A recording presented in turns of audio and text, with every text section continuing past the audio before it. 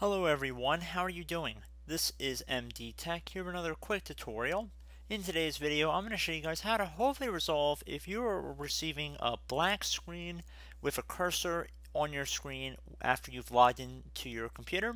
So basically, the pretense for this video is you might have signed in, you got through the welcome screen, login screen, and now all you have on your computer monitor is just a mouse on your computer, and you might be able to move the mouse around, but unfortunately it's not actually doing anything and you can't right click anywhere.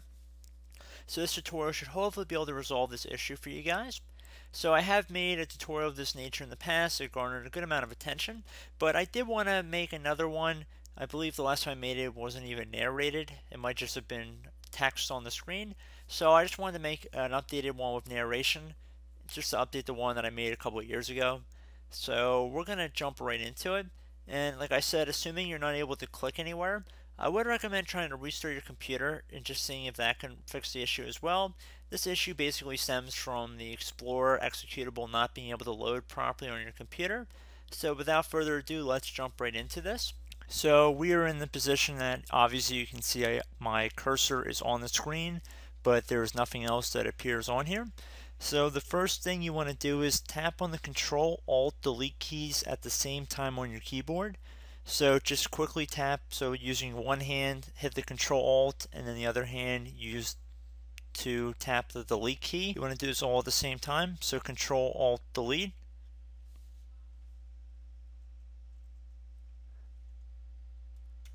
Okay, so once you're on this screen, you want to left click on what says Task Manager right here.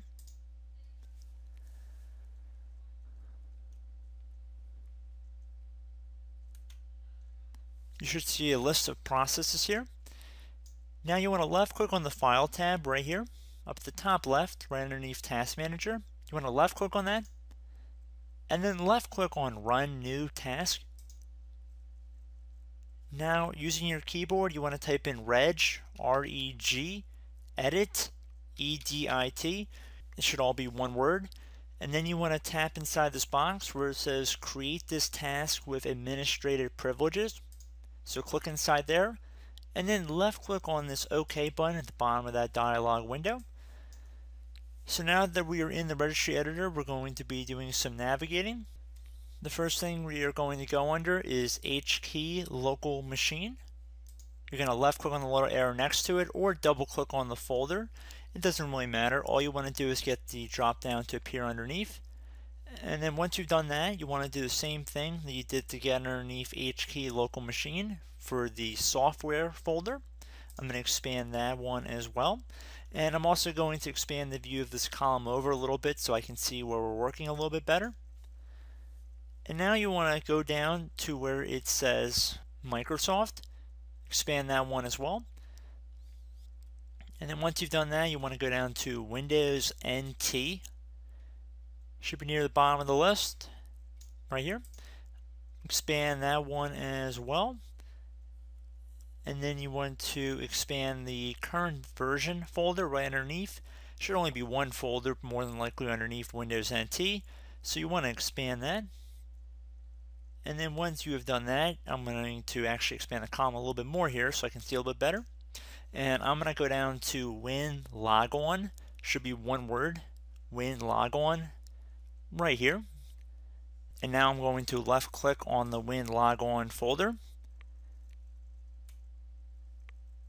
Once you have found this folder, left click on it once. And then on the right side here, there should be something that says Shell. Right here, you can see that. You don't even have to really scroll down, but you can if you want to. It should read Shell. You want to double click on this.